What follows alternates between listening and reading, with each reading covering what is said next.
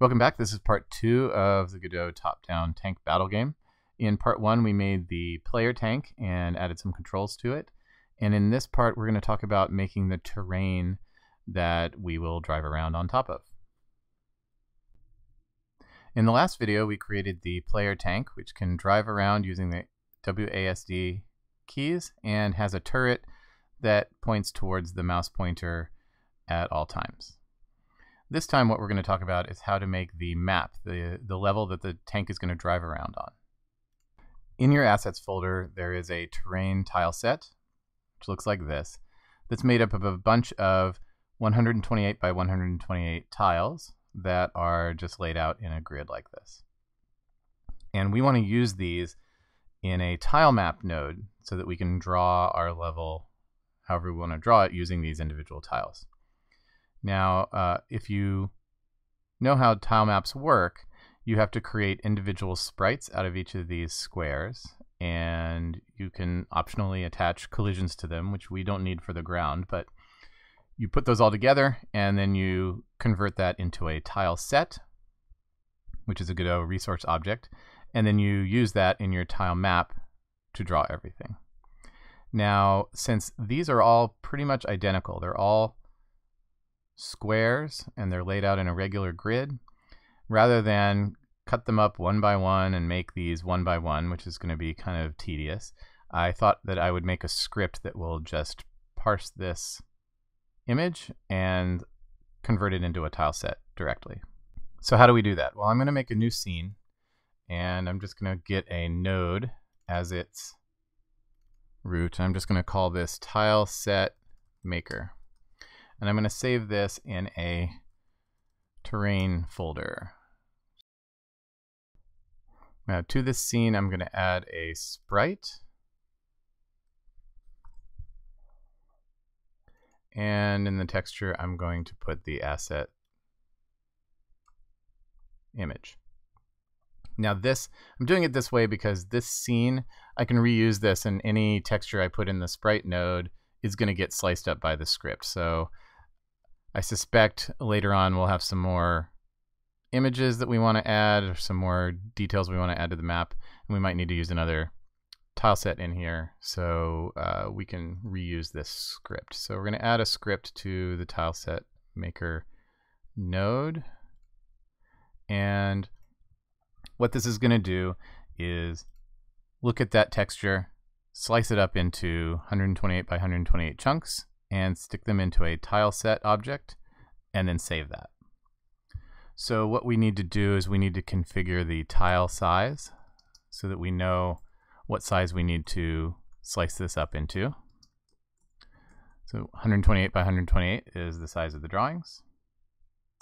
And the texture that we're going to use is the sprites texture. And then we can just do everything in the ready so that when we run the scene, it'll do it and we'll be done. So first we need to get the size of the image. So the texture width is going to be the get width.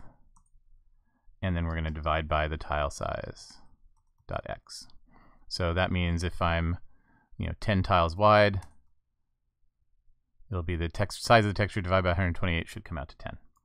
And then text height is the same. Get height over tile size .y. Then we need to make a new tile set image, or sorry, a new tile set object. We do that with the new constructor. So now I have a new tile set called TS, and now I just need to iterate through however many tiles there are. So I count to text width, and I run y from 0 to text height, and then I'll have a loop to go through everything. Now the region we want to split up that, or sorry, we want to slice out of that texture is the rectangle from x times tile size.x, comma y times tile size.y. And then the width is, put this over here, tile size.x, tile size.y. So then we have our region that we are cutting out of the texture. Now, when we put this into the tile set, it needs to be assigned an ID. An ID is just a unique number, an integer assigned to each tile. So we need to come up with a unique ID, and I'm just going to do x plus y times 10, and that'll make sure every tile's ID is unique to its position. So then on our tile set, we create a tile with that ID, and then we say tile set texture of that ID to the texture, and then tile set region will use the rectangle. Okay, and so now when this loop is done, I will have every tile created. So at the end, we can use Resource Saver to save the image, and we're going to save it in the terrain folder. And I'm going to call it terrain tiles.tres. We save that object. So this saves, Resource Saver will save any resource type object, which tile set is, and you just give it the location and file name. So that's it. So now when we open up the terrain folder here, so you can see if I run this script, when I close it, I now have a tile resource here in my terrains folder. So I'll close that. We can use that again later if we ever need it to slice up another image. And we're going to make a new folder now to be our level, the map that we're going to start with. Now eventually we might make more, but we're going to start with just one. So I'm going to use a node 2D for the root, and I'm just going to call this map 01. Just since it's going to be the first one, we'll see how it goes. I'm still not 100% finalized on how I'm going to design these maps, so I'm kind of playing it by ear right now. I know I'm going to use a tile map node to be the terrain. So in that tile map node, we need to put our resource that we made, and there's all our tiles showing up. All right, let me zoom out some here. We need to change the cell size. Defaults to 64, and these tiles are 128. And now we've got our tile set working, and we can go out here and draw stuff, and everything looks fine. So we want to draw some kind of level. Don't worry about the size, right? This is the game window showing right here. So the map can be much larger than the game window because we'll attach a camera to the player so that they can scroll the map as they run around. So feel free to draw your map out however you want. I'm going to put some roads, some various roads going around different places, and I'll skip over the boring drawing part. Okay, so here's a quick map I drew up. Just made some roads going around. I got a highway running down the middle. I used a little bit of the sand tiles and a little bit of the grass because we have the nice transition tiles between them. And that's fine for now. I named this ground because one of the useful things you can do with tile maps is you can layer them and have additional tile maps on top of this one that place your trees or rocks or buildings or whatever. And we'll probably do that later, so I'm going to call this one ground. And so now we're going to save this, and we're going to put this in go up a level and make a folder called maps. We're going to save our maps in there. And that will give us enough to get started. Now to our map here, we want to add our player. So I'm going to instance from the tanks folder my player in there. And there's my player over here in the corner. And if I were to run the scene, my player would start out here, and I can only see a little bit of the map. So what we want to do is we want to take our player scene and add a camera to it.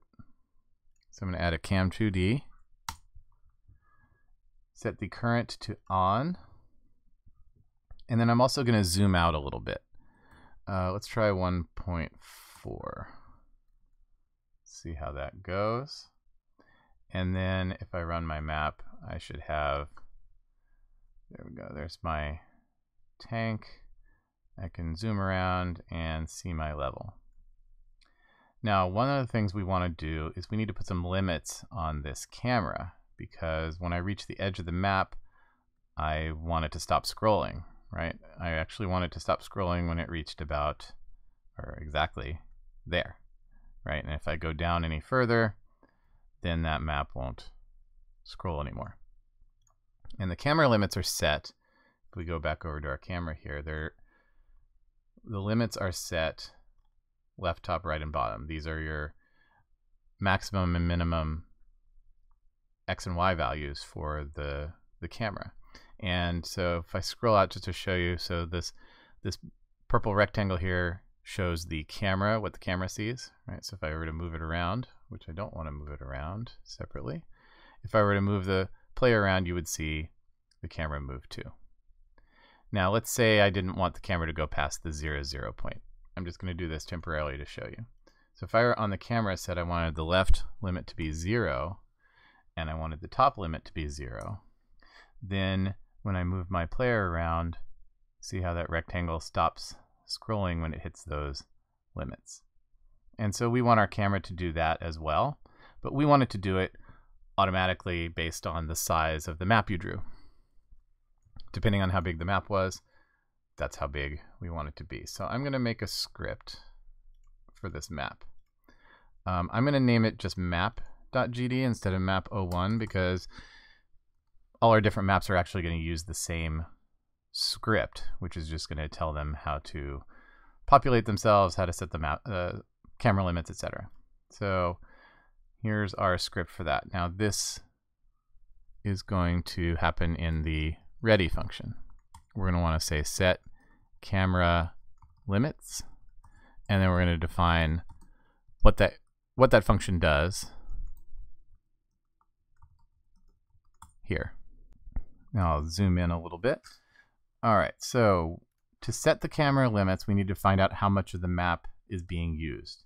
So we can do that by using the ground get used rect, and that gets a rectangle telling you how much space your map is taking up, right? If I go back over here, that'll be this rectangle, right? If I were to place another tile, like for some reason I placed a tile over here, now that rectangle would extend over to there, but I don't want that. So that means that we now know how big our map total is. So we also want to know how big the cells of the map are, so we know how that combines. All right, so we get the cell size from the ground. So now we'll know from here that our map is, say, 200 tiles wide. The cell size is 128, so the full width of the map is 200 times 128. And so that's how we can find out what to set our map limits to. So on the player, camera, we want to set the limit left equal to map limits position.x times the map cell size.x. And then we just do that again for the other three sides. Okay, and there I've duplicated that 3 more times and set the 4 limits. So now if we run our script again, we should see the camera.